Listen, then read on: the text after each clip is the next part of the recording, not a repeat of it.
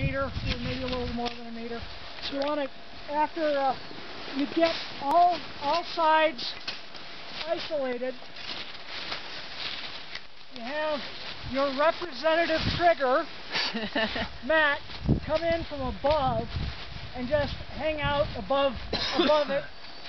The first part of the test that he's going to do, and I'm going to talk about each step before you, and don't do any of them until I get through it in case we have a failure. Yeah, exactly.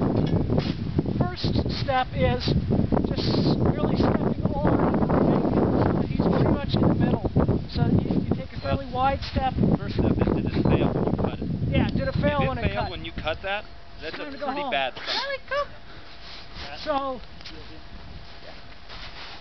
second, after he steps onto it, does it fail? I mean, does it fail just under his weight by the motion of stepping on? Then the second part of the test that he's going to do, what we're looking for, what this test is designed to do, is to see the effect of the trigger on it. How much weight and how much pressure is going to cause the slope to fail. So the next thing we're going to do is we're just going to have him just drop his weight suddenly, but not jump up. It's just a kind of a drop knee bend kind of thing. You just do a knee bend to see if a kind of static pressure is going to make it fail. And then, if that doesn't work, then you get into progressively, it's just like the tap test, you get into progressively more exuberance with it. If that doesn't make it fail, then it's time to jump. Small jump. Small jump. And if that doesn't make it fail, then it's time for a big jump. And if that doesn't make it fail, it's time to go skiing. What do you guys think it's going to do?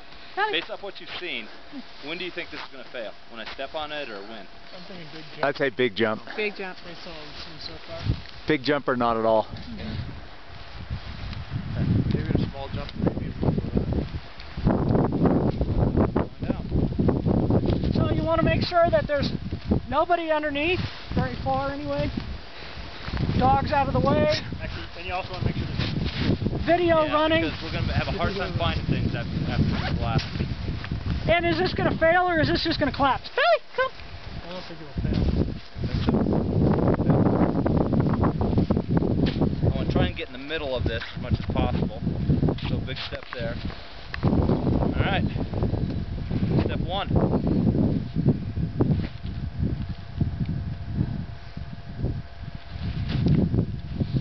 Anything on the sides? No. Nope. Billy, wait.